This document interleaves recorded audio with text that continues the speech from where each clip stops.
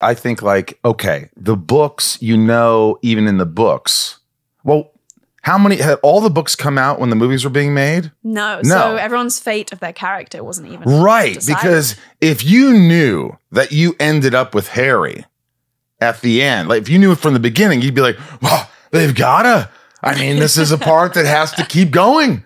But you didn't know that. How many books were out by this time? I think there were 4 or 3, definitely 3, maybe 4. But no one told you what was going to happen. No, didn't know.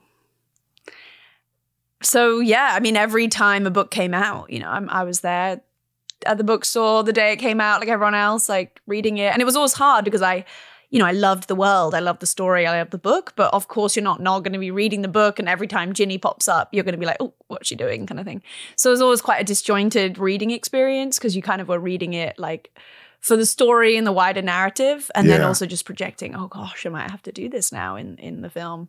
And when did you know that? Like, did they tell you after the first one that you're coming back? Yeah, I think the first. I think so. I think they knew they were going to make 2.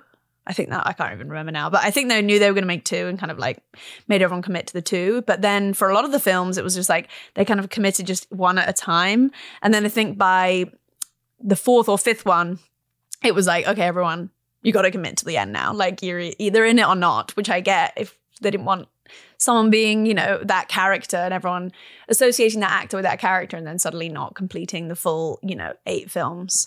So yeah, I think it was pretty obvious that they were going to make them all, and they were very successful. So yeah, did you remember anyone ever getting fired or was supposed to play a part and then they didn't continue it and someone else can? Besides, obviously, Richard Harris passed away, and so Michael Gambon took over it. Hey there, folks. It's Michael Rosenbaum, and boy, have I got a huge announcement for you. This has been a long time coming, and it's finally here.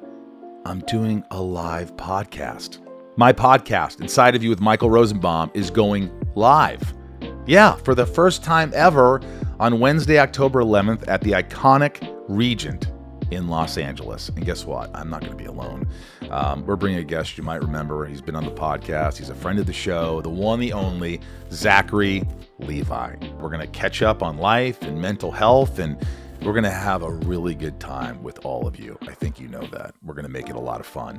We're planning a Q&A, maybe some fun games, other exclusive stuff you're only going to get by seeing it live.